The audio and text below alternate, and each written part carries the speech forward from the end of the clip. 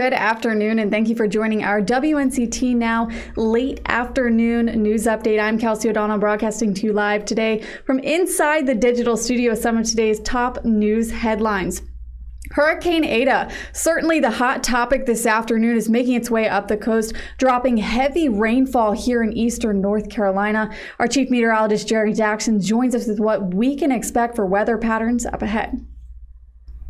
Well, our first alert weather day continues through tonight into the very early morning hours of Friday. Cold front has finally arrived and merged with leftover moisture from Ada. The end result has been a lot of rainfall. By the time all of this is said and done, most areas will pick up at least 3 to 6 inches of rain, but there'll be quite a few localized spots that could see as much as 10 to 12-inch storm total precipitation. Again, that includes what has already fallen and what may fall during the early part of the evening tonight. There's still a narrow window of opportunity for a strong thunderstorm, but that threat will begin to diminish as we head deeper into the night. Here are the two major players. This is Ada, or at least what is left of it, a former hurricane, now just a tropical system that is dying as it merges in with this incoming frontal boundary. And you see this moisture plume being channeled into the Carolinas. That will finally slide offshore late tonight into early Friday morning. So once we head an hour or two either side of sunrise on Friday, any potential for heavy rain or severe thunderstorms should pretty much be over and done with. Now, a few lingering showers or clouds cannot be ruled out during the day,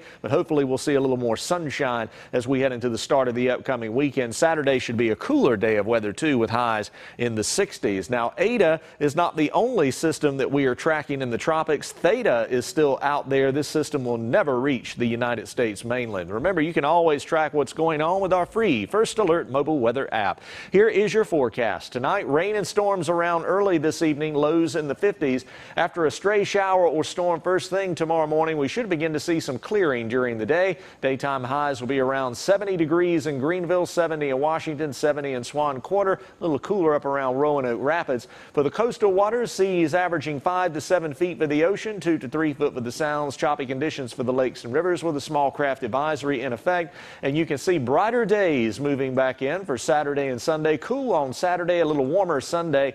And then look at Monday and Tuesday. Temperatures start to crash with the approach of a final drier cold front. Tuesday and Wednesday will be in the mid-50s for highs, with overnight lows in the mid-30s, so turning quite chilly at night. Looks like tranquil weather will continue into Thursday. All right. Thank you, Jerry. As always, you can download our First Alert weather app to stay up to date on the latest weather forecast. Now, out on the western side of our state, heavy rainfall is causing a tremendous amount of damage today. Earlier this morning, reporter Amber Roberts from our sister station out in Charlotte was out covering the flooding in Alexander County and saw firsthand just how destructive it can be. Take a look. Not too long ago, washed up here. This is incredibly scary. Okay, we're backing up. We're backing up. Just right here, live on TV, we saw the road collapse, that same road that we were just standing on seconds ago. So thank God that we are backing up. We are slowly going off of the bridge. We are slowly backing back as first responders continue to come towards this area to get it together. Back to you all. Now, Roberts and her photographer are safe, and some schools in Charlotte are being evacuated and were earlier today because of the rising water like you see up here on your screen. Emergency crews in Charlotte are working to reach people in areas cut off by flooding from these storms. Not only just Charlotte, but the surrounding areas as well. Turning now to your school watch in Jones County, students were dismissed this morning at 11:30 for an early dismissal. And ahead of water levels expected for Friday, those students, because the school officials say tomorrow will be a remote learning day again for all those students. Now, both in Martin and Lenoir County, those students were let out at 1 p.m. this afternoon. In Lenoir County, they will operate on a 2-hour delay tomorrow due to flooding levels that are expected tomorrow afternoon and through the mornings through Lenoir County. Also to note, Craven Community College was let out at 3 o'clock this afternoon. We have no word yet if they will be going remote learning tomorrow or in class, so we will keep an eye on that. Now, when we return, we'll have an update on 2 early morning fires, and we'll take a look at how people are doing. Stay with us. We'll be right back. WNCT 9 on your side has a new feature, the WNCT Podcast Network. Stay up to date on the latest political topics by subscribing to What the Politics, and get your latest sports information by listening in to WNCT 9 on your side Sports Talk.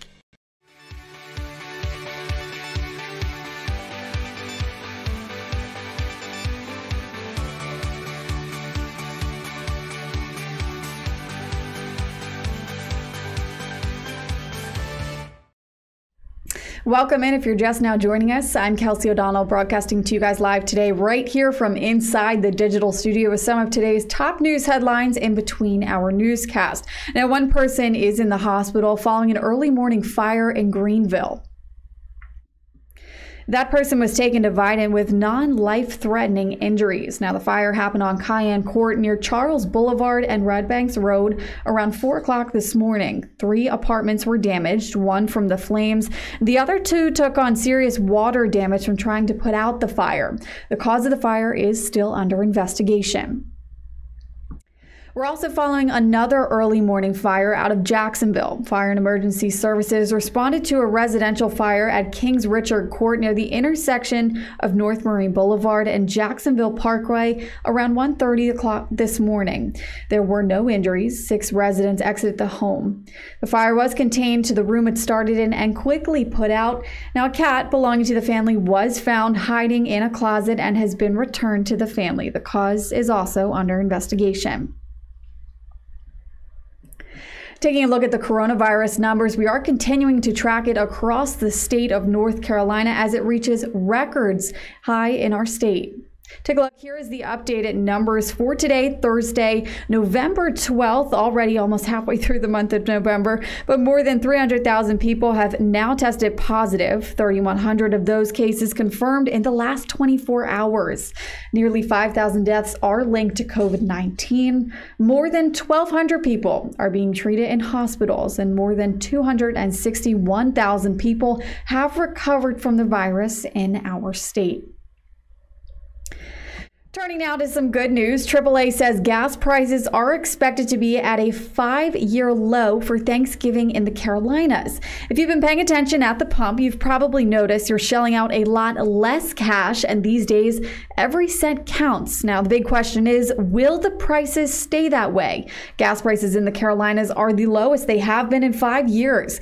AAA Representative Tiffany Wright says prices tend to be lower during the winter months because less folks are out on the road, but now that we are in the middle of a pandemic, there are also less motorists that are out traveling.